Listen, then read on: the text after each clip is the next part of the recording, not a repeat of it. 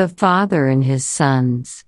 A father had a family of sons who were perpetually quarreling among themselves. When he failed to heal their disputes by his exhortations, he determined to give them a practical illustration of the evils of disunion, and for this purpose he one day told them to bring him a bundle of sticks. When they had done so, he placed the faggot into the hands of each of them in succession, and ordered them to break it in pieces. They each tried with all their strength, and were not able to do it. He next unclosed the faggot, and took the sticks separately, one by one, and again put them into their hands, on which they broke them easily.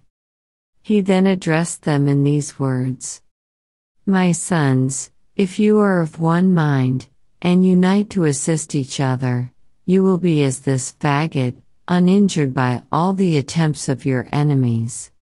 But if you are divided among yourselves, you will be broken as easily as these sticks." The father and his sons. A father had a family of sons who were perpetually quarreling among themselves. When he failed to heal their disputes by his exhortations, he determined to give them a practical illustration of the evils of disunion, and for this purpose he one day told them to bring him a bundle of sticks. When they had done so, he placed the faggot into the hands of each of them in succession, and ordered them to break it in pieces.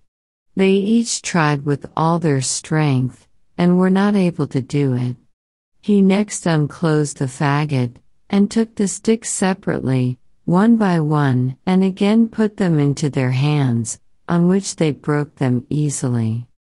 He then addressed them in these words: "My sons, if you are of one mind, and unite to assist each other, you will be as this faggot, uninjured by all the attempts of your enemies. But if you are divided among yourselves, you will be broken as easily as these sticks."